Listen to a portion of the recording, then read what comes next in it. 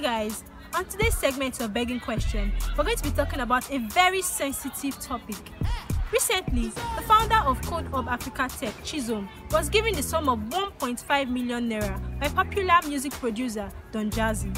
He was given this sum of money to sponsor 100 young programmers who are interested in learning the technology craft. But unfortunately, Mo, who is a tech lawyer and activist, came out to publicly drag Chisom for making sexual advances towards a 22-year-old woman who showed interest in this great opportunity. This brings me to this question. Will people genuinely have access to opportunities without passing through corners or using their body in return for opportunities? Leave your comments in the comment section.